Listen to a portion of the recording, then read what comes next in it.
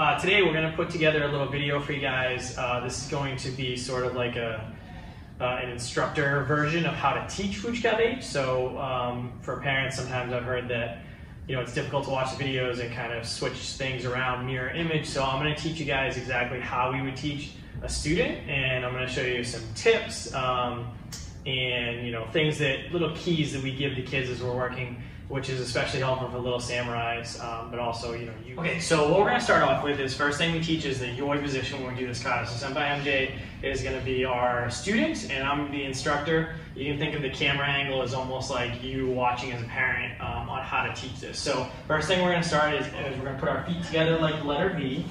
Okay, we're going to take our left hand, and it's going to go over the top of our right hand, so nice and straight, and then we're going to stand nice and still. And this kata is called Fuji Kata Dai Ichi, okay?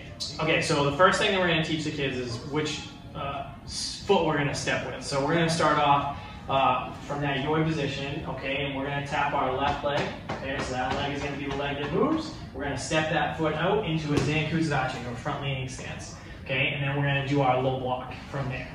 Okay? And then what we like to do is we like to repeat that move a few times to try and get them an idea of how it works, okay? So get them a lot of repetition. So we're going to go back to the beginning. So standing in that yoi position, we're going to tap our left leg, okay, and that foot's going to step out into our block, okay? And then we go back and we do it again, and we won't keep going through over and over again for the video purposes, but when you're practicing at home, definitely useful to do that, okay? So again, tapping that left leg, okay, that leg is going to step out, and we're in a low block. Okay, now next move, we're going to step in and we're going to do a punch.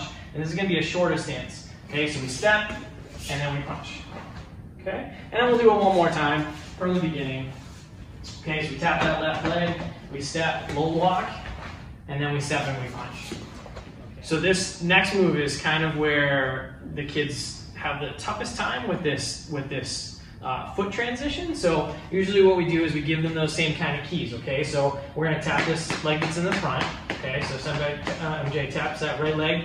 Okay, we're going to take that leg, we're going to swing it out to the right side, and we're going to swing it all the way over until we land facing the other wall. So we swing that leg over, and then we go into that low block again. Okay, now the next move, same thing, he's going to step into that shorter stance, and he's going to do that punch. Okay, and then if we go back to the beginning, we'll show you those first four moves again. Okay, so we tap our left leg, we step out, we low block.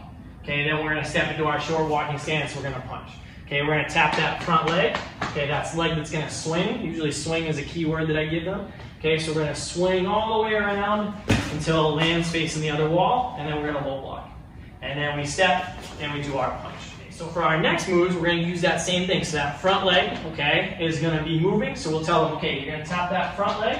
Okay, that leg is going to move up toward the front of the room. And then we low block.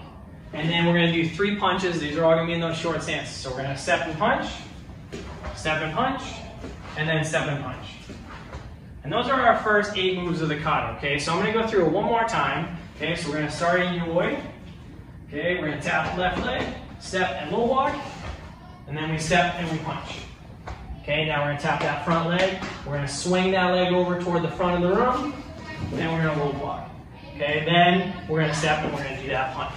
Now we're going to tap that front leg, that leg is going to step up to the front of the room, low block, and then we have punch, punch, punch.